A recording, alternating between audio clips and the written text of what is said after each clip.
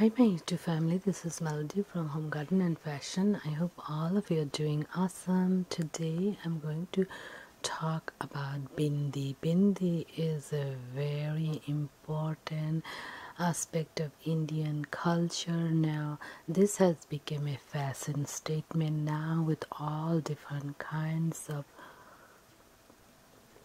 fancy velvet and plastic bindis or whatnot, all kinds of metals, glitter, stone, everything. But actual bindi used to be made out of colors and a lot of herbs and spices, and it's to call kumkum. And from little girl to young age ladies, everyone wore them.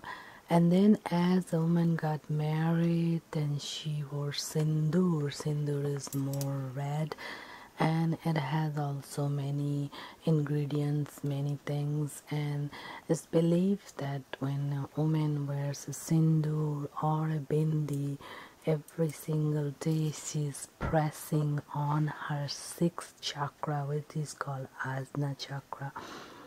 Now this bindu, this bindi, or the man wears a tilak. Tilak is they pull a long line over the middle point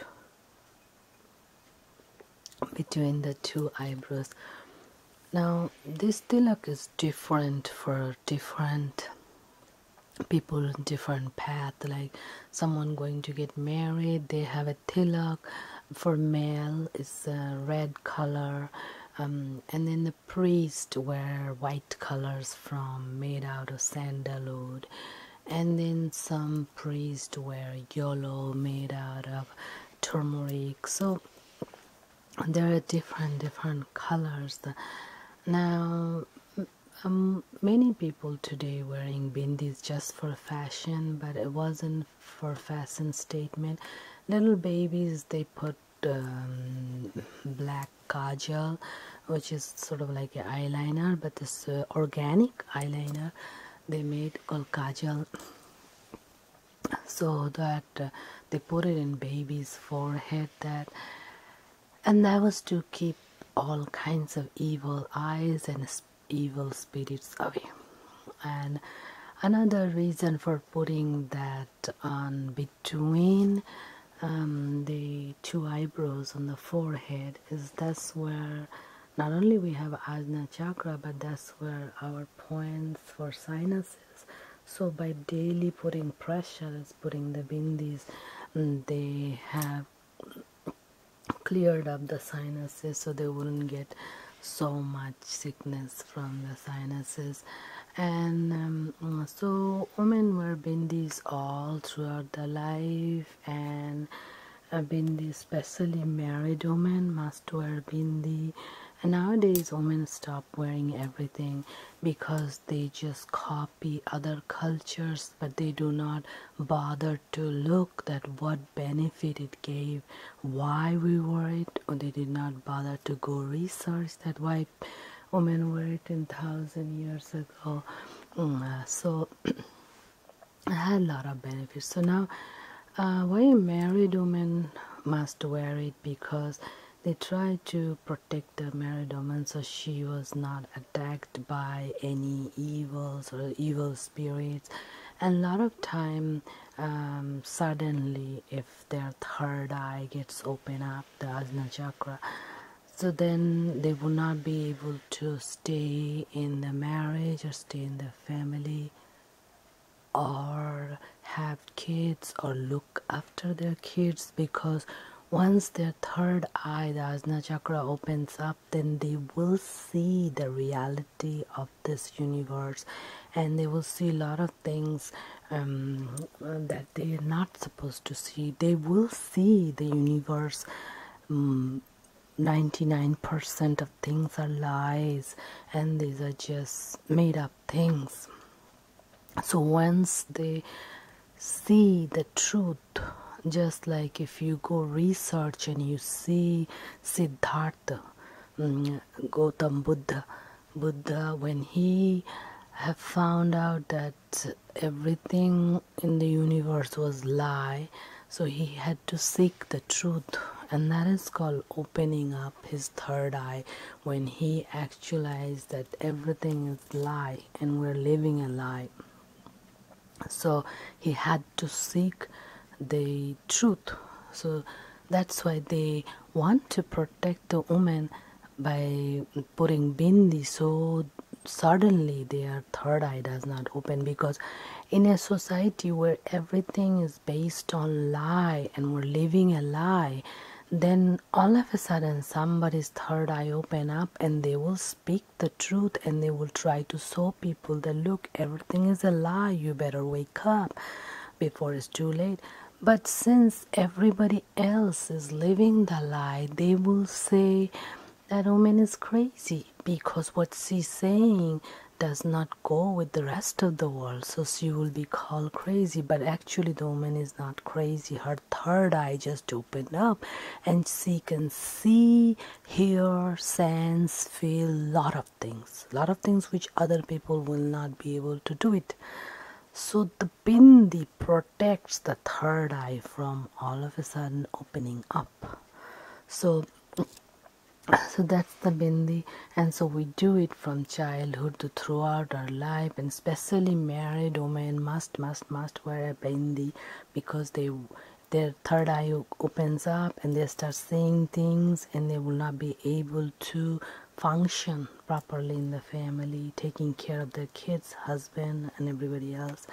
And also, when the third eye opens up, possibility opens up everything way, but they just don't see everything happening only in this dimension. They see everything happening in all the dimensions, because everything is connected and everything is united.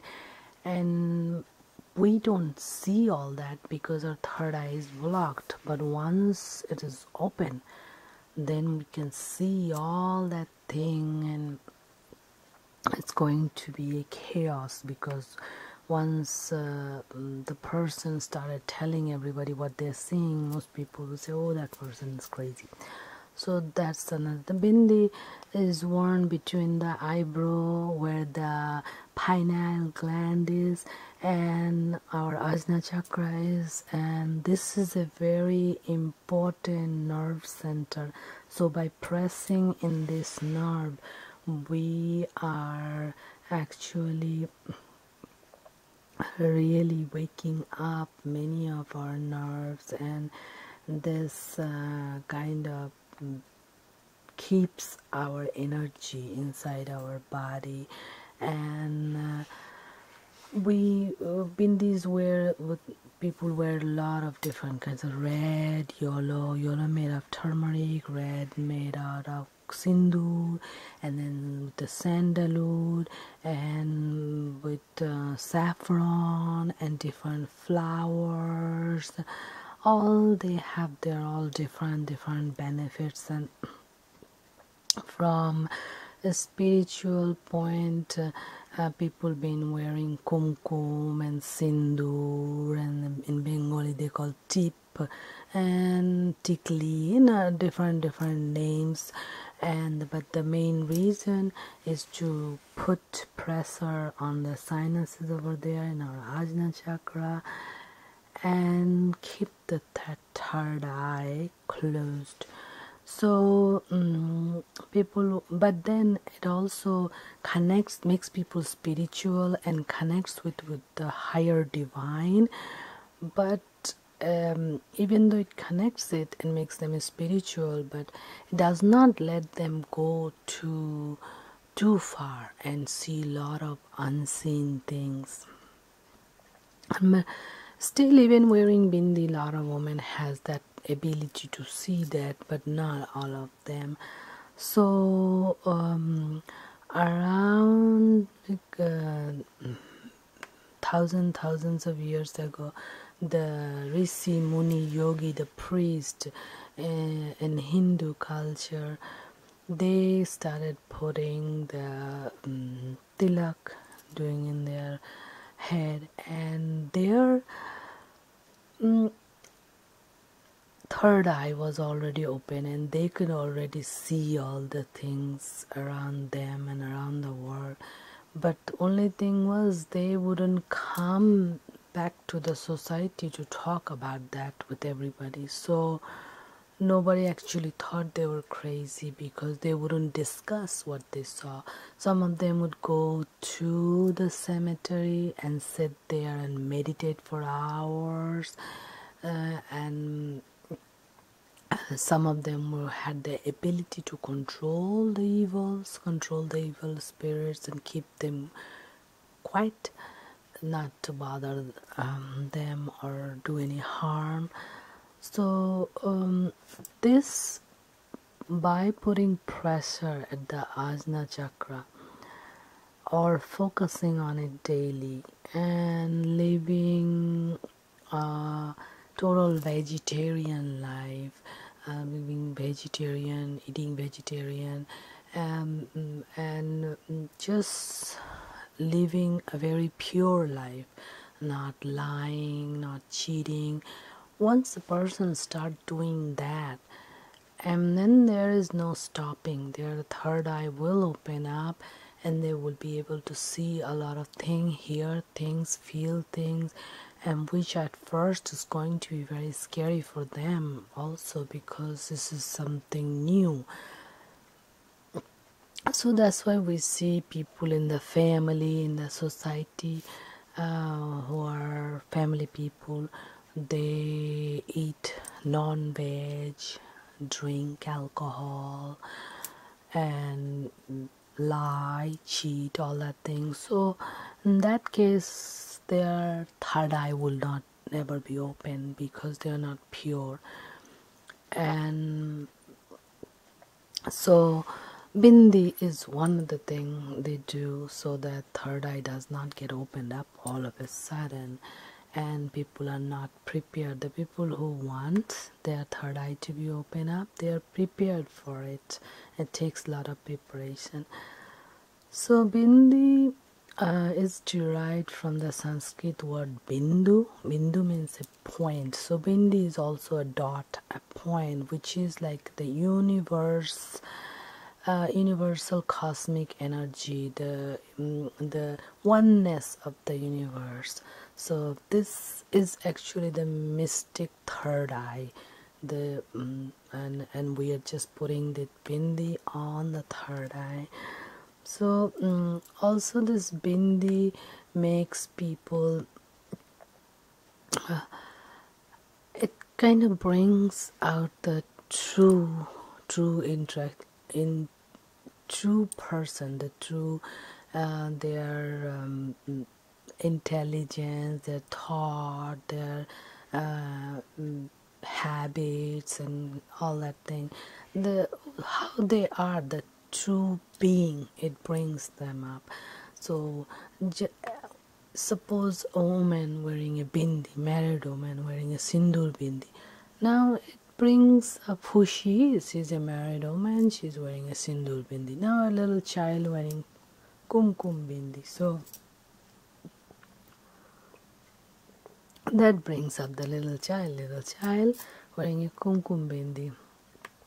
So it's all different ages. So years back, the priest who was called Brahmins, they used to do prayer ceremonies into people's houses or in the temple, and they wear the Tilak, which is the long bindi for men, and these were made out of sandalwood.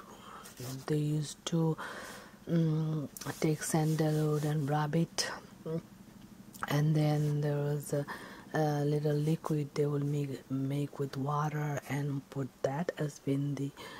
And now they use that sandalwood liquid paste they will make, they put that on their forehead as tilak, and then they put it on their neck too.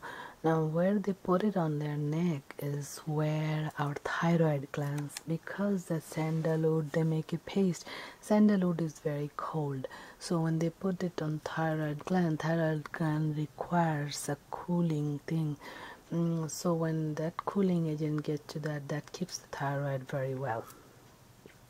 So then we have another caste called Kshatriya, were red, Tilak, and Vaishnavas were the businessmen, and businessmen were yellow, and yellows represent for prosperity. And then we have a Shudra as the working class, and they were a black Bindi, so it shows that they are working class. And then the women, they were Sindoor and red Bindi. And then the male priest also. Priests were always sandalwood, but some priests did wear from Sindoor from the temple.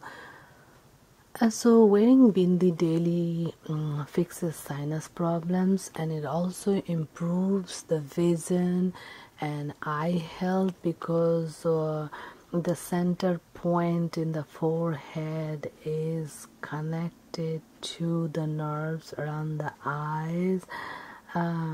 So it connected with the supraocular nerves, and these nerves, a bunch of frontal nerves. So these nerves are responsible for our eye health. So these are all connected around the eyes, all the muscles. So it stimulates the muscles and the nerves around the eye by putting pressure daily to the Ajna chakra. And it also improves our vision, eye health, and also changes the shapes of our eyes. It clears up sinuses. Pressing this point stimulates trigeminal nerve, that is responsible for sensation in the entire face. So when this nerve is pressed or stimulated, it increases blood flow to the forehead region, nasal passages, and in the mucosal lining of the sinuses and the nose. Therefore, it helps to clear up our nose, clear up the blocked nose, and relieve any kind of cold or nasal congestion or swelling or sinus pressure. And it also very helpful in people with Bell's palsy. So years back in our Ayurveda, there was natural remedy tried for Bell's palsy. People had one side of their face become paralyzed, so the yogi will put pressure in the middle in the Ajna chakra, so this muscles are connected to their forehead with their temporal nerves, and then the cranial muscle is the one responsible for the facial muscle movement. So they all kind of, with the pressure, they all got a nice boost and a nice energy. So this treatment was by Ayurveda for the people with Bell's palsy or sinus problem. And there were treatment where they will heat up oil and put it on the bindi point for 1 hour. Just keep pouring oil. It's called Shirodhara. And that was a treatment for insomnia, headache, and Bell's palsy, and sinus issue, and also boost memory and concentration. So it was good for Alzheimer too. So according to yoga and acupressure and Ayurveda, stimulating this middle point where we put in daily bindi, this action actually increases our memory, concentration. And if we put from sandalwood paste bindi, then it keeps that cool, and the nerves around the face could conserve the energy, and we feel much better. So